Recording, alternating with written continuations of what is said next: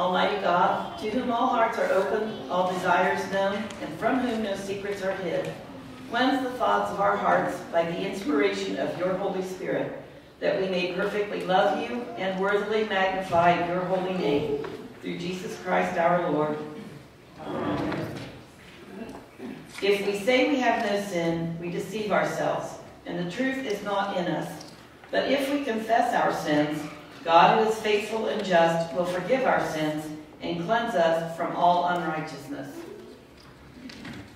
Most merciful God, we confess that we are in bondage to sin and cannot free ourselves. We have sinned against you in thought, word, and deed, by what we have done and by what we have left undone. We have not loved you with our whole heart. We have not loved our neighbors as ourselves. For the sake of your Son, Jesus Christ, have mercy on us. Forgive us, renew us, and lead us, so that we may delight in your will and walk in your ways, to the glory of your holy name. Amen.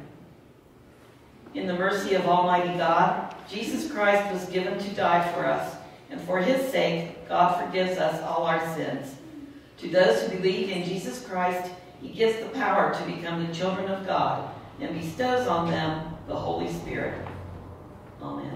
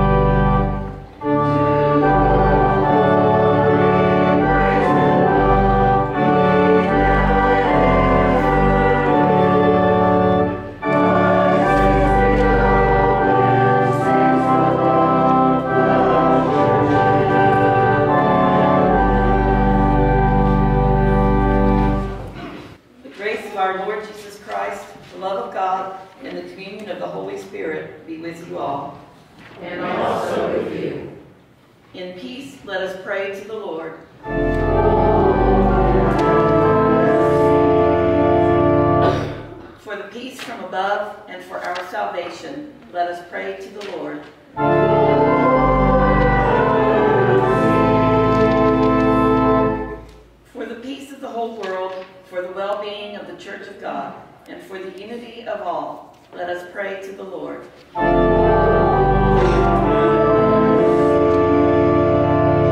For this holy house and for all who offer here their worship and praise, let us pray to the Lord.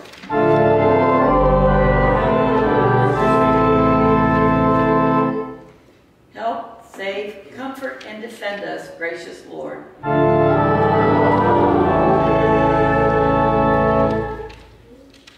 Glory to God in the highest, and peace to his people on earth.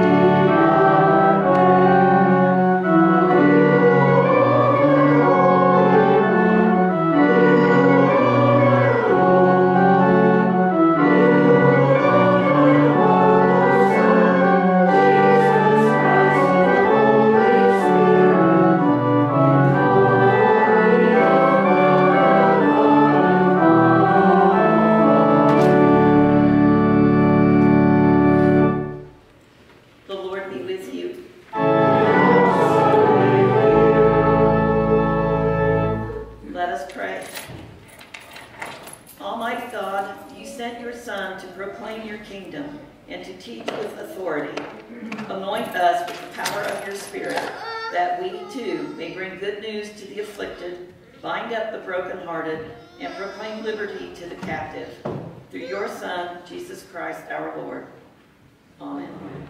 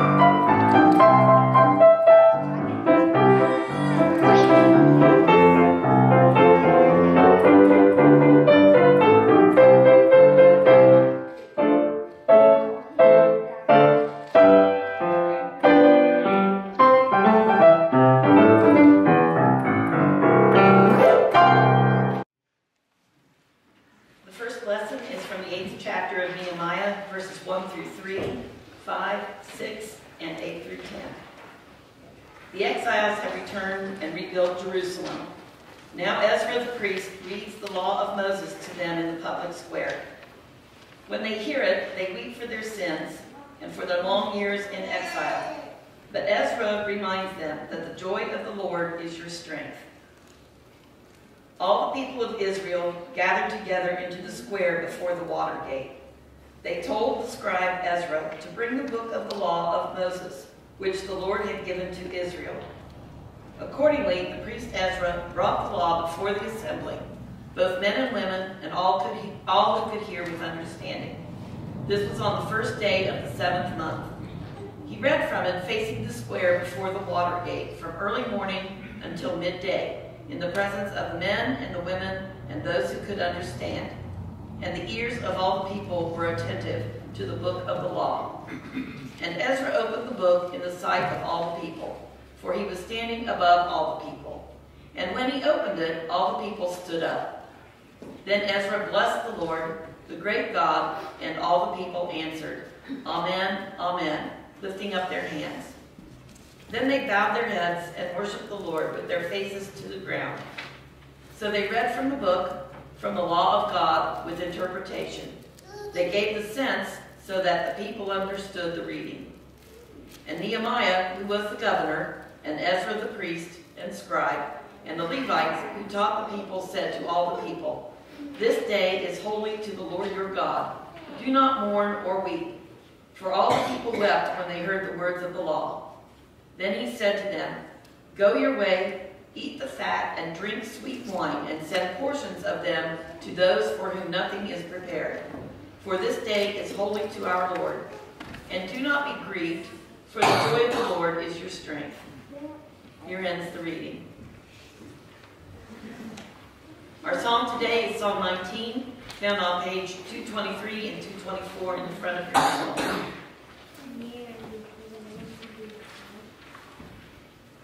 The heavens declare the glory of God, and the firmament shows his handiwork. One day tells its tale to another, and one night imparts knowledge to another. Although they have no words or language, and their voices are not heard, their sound has gone out into all lands, and their message to the ends of the world. In the deep has he set a pavilion for the sun. It comes forth like a bridegroom out of his chamber. It rejoices like a champion to run its course. It goes forth from the uttermost edge of the heavens, and runs about to the end of it again. Nothing is hidden from his burning hands.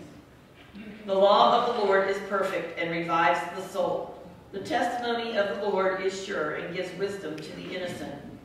The statutes of the Lord are just and rejoice the heart. The commandment of the Lord is clear and gives light to the eyes.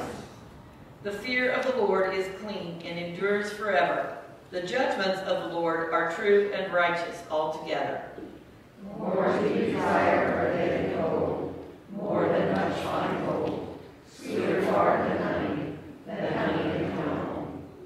By them also is your servant enlightened, and in keeping them there is great reward.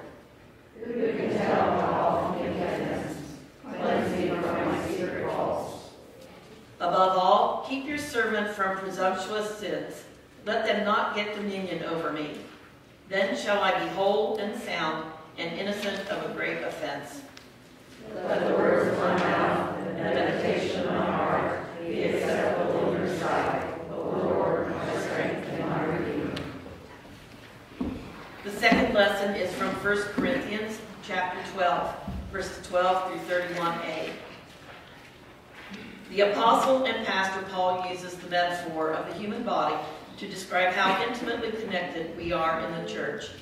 For this struggling congregation in Corinth, Paul delivers a vital message of unity that is a mark of the church today.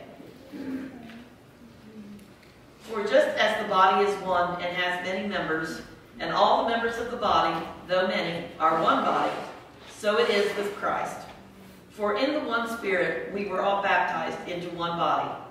Jews or Greeks, slaves or free, and we were all made to drink of one Spirit.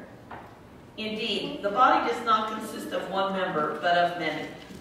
If the foot would say, because I am not a hand, I do not belong to the body, that would not make it any less a part of the body.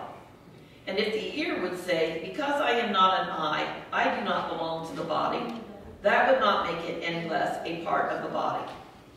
If the whole body were an eye, where would the hearing be? If the whole body were hearing, where would be the sense of smell? But as it is, God arranged the members of the body, each one of them as he chose. If all were a single member, where would the body be?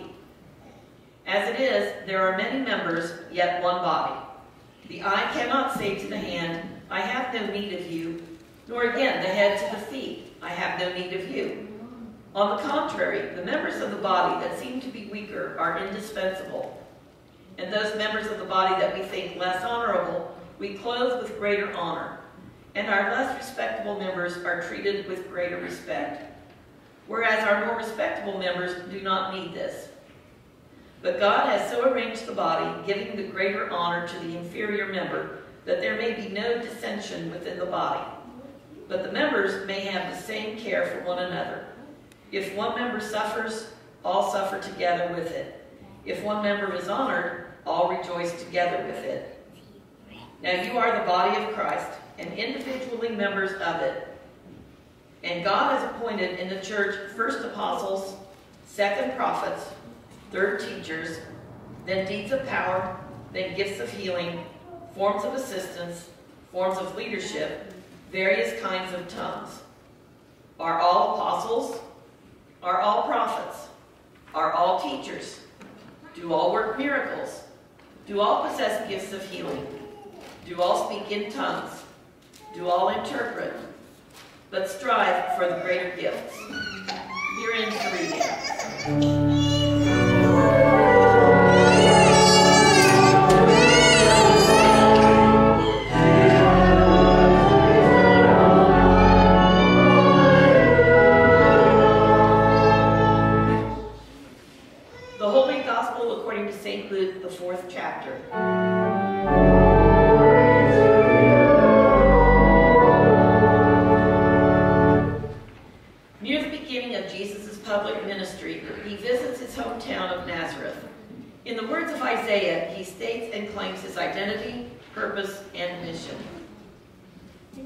Then Jesus, filled with the power of the Spirit, returned to Galilee, and a report about him spread through all the surrounding country. He began to teach in their synagogues and was praised by everyone. When he came to Nazareth, where he had been brought up, he went to the synagogue on the Sabbath day, as was his custom. He stood up to read, and the scroll of the prophet Isaiah was given to him. He unrolled the scroll and found the place where it was written, "The Spirit of the Lord is upon me, because he has anointed me to bring good news to the poor. He has sent me to proclaim release to the captives and recovery of sight to the blind, to let the oppressed go free, to proclaim the year of the Lord's favor." And he rolled up the scroll, gave it back to the attendant, and sat down. The eyes of all in the synagogue were fixed on him. Then he began to say to them, "Today this scripture has been fulfilled in your hearing." The Gospel of the Lord.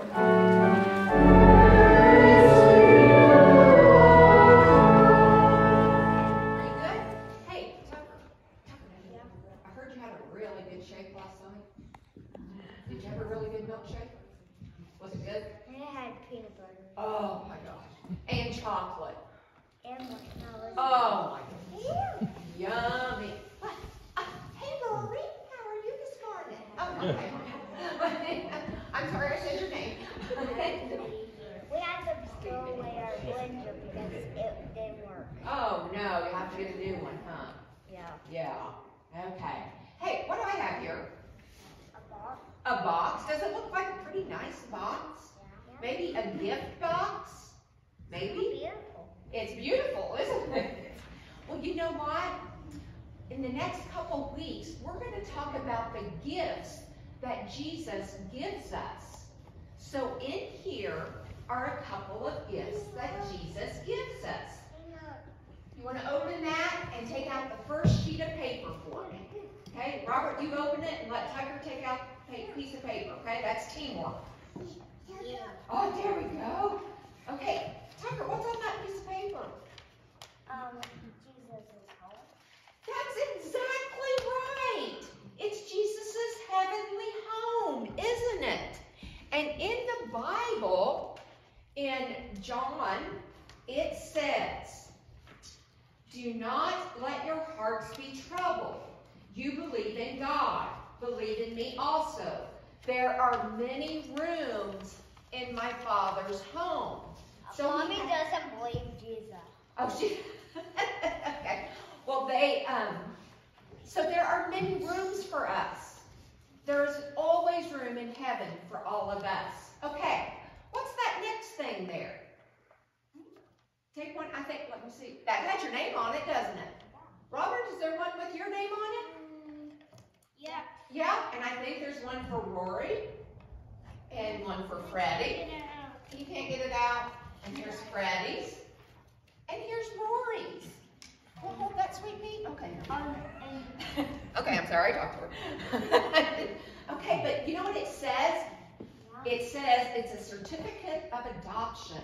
And it certifies that Rory has officially been adopted by God. And in Ephesians, the first chapter, verses 4 and 5, this is what it says. And those to belong to Christ before the world was created. He chose us to be holy and without blame in his eyes. He loved us, so he decided long ago to adopt us. He adopted us as his children with the rights children have. He did this because of what Jesus Christ had done. So we are adopted by God. That happened long, long, long ago, before the earth was created. So we are his children. And he has a heavenly home for all of us. Those are two of the gifts that God has given us. Did we ask for those gifts? Yeah. Didn't. Probably didn't ask for them specifically. And I pray at deserving? night. Do you pray? That's absolutely fabulous. That's what we want to do. I just say I love Jesus. That's good. That's absolutely right. So can we say a prayer right now? Yeah. Can y'all fold your hands? Dear Jesus, thank you for the gift of your home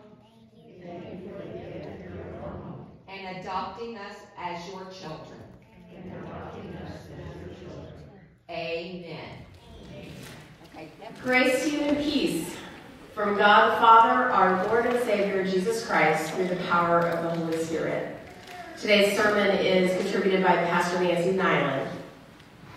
In our gospel reading today, we encounter Jesus returning to Galilee. In the verses prior to this in the Gospel of Luke, Jesus has been baptized in the Jordan and then driven out into the wilderness to be tempted by the devil.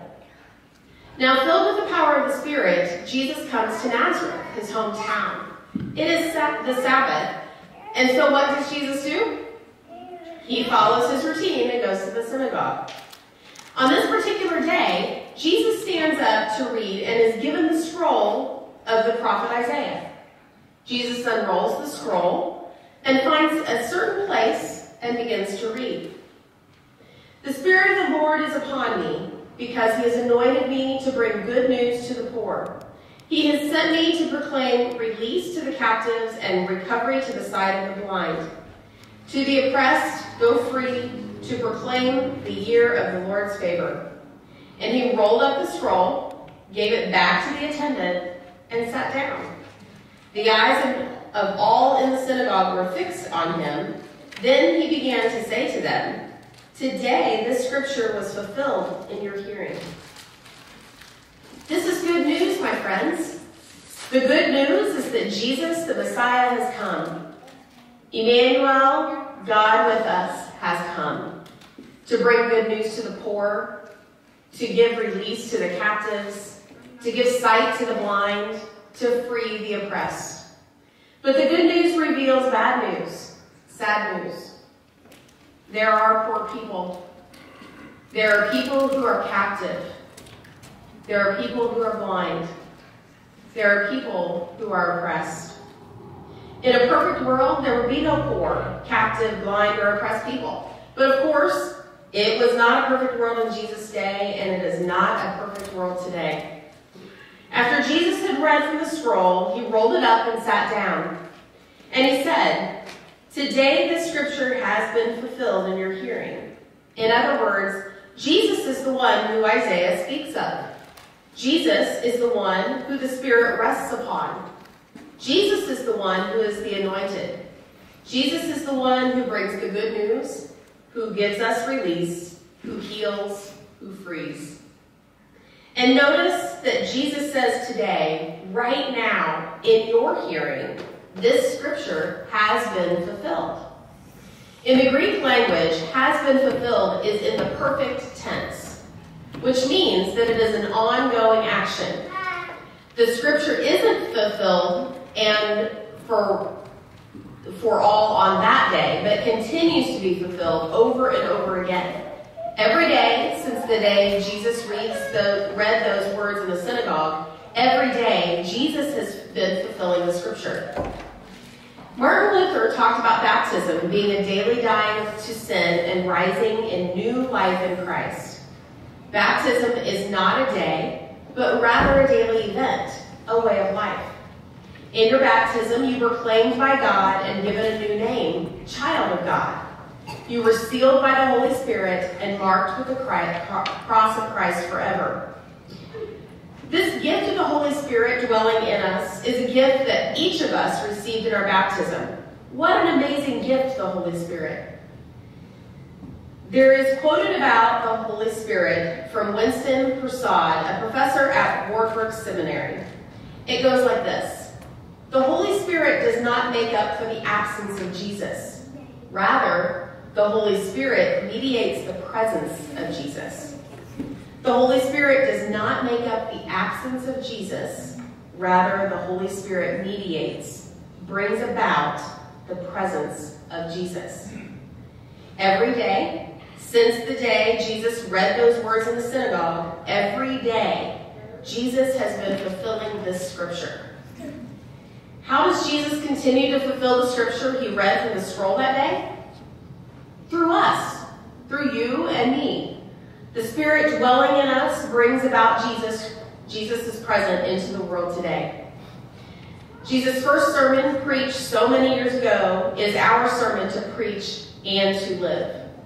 We get to bring the good news to the poor, to care for the poor, to share with the poor, the economically poor, the poor in spirit, those with poor self-concepts, the poor of heart, the emotionally bankrupt, the ones who whine, poor me. The Holy Spirit working in us and through us to bring Jesus' presence into the world. We get to proclaim release to the captive, those who are in prisons and jails, those who are captive to sin, those who are captive to the expectations of others, those who are captive to disease and illness, those who are captive to addiction, abuse, past failures, or regrets. The Holy Spirit working in and through us to bring Jesus' presence to the world. We get to give sight to the blind, love and care and compassion and truth-telling that will open closed minds and lead to the discovery of options and choices and bring priorities into focus, opening new possibilities. The Holy Spirit working in us and through us to bring Jesus' presence into the world.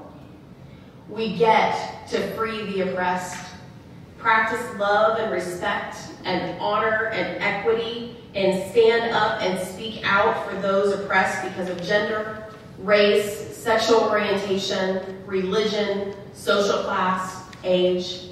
The Holy Spirit working in and through us to bring Jesus' presence into the world.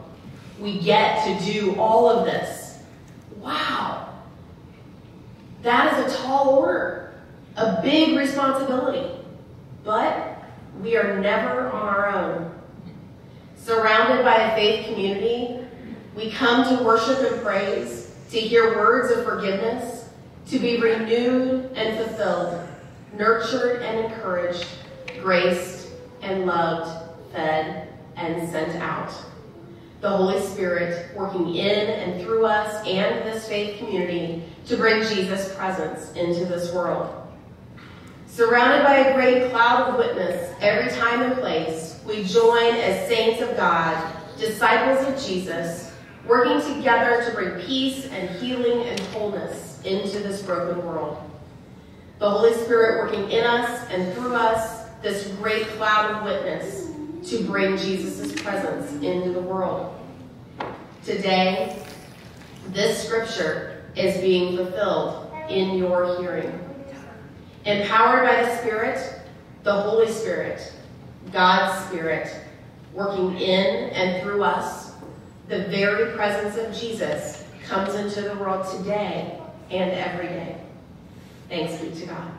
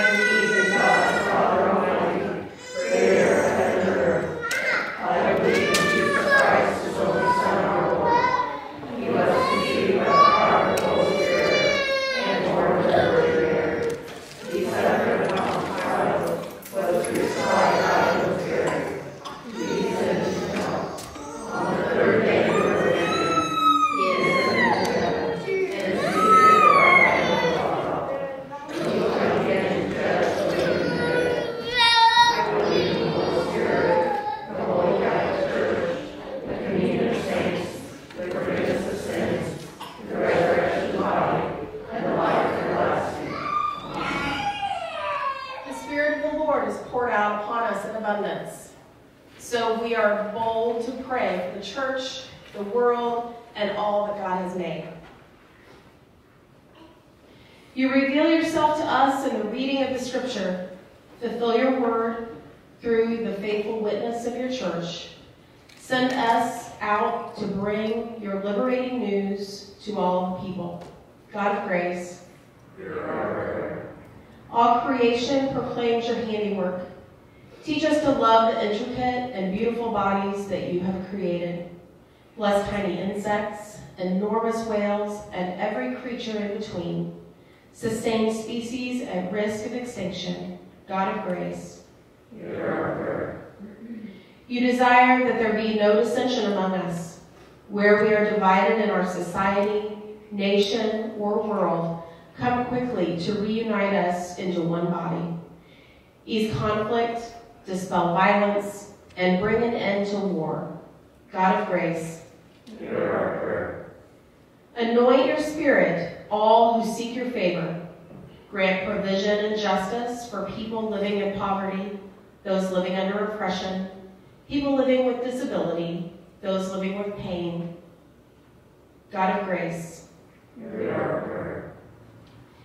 Build up the body of Christ in this place. Bless the variety of ministries and congregations and ministry sites.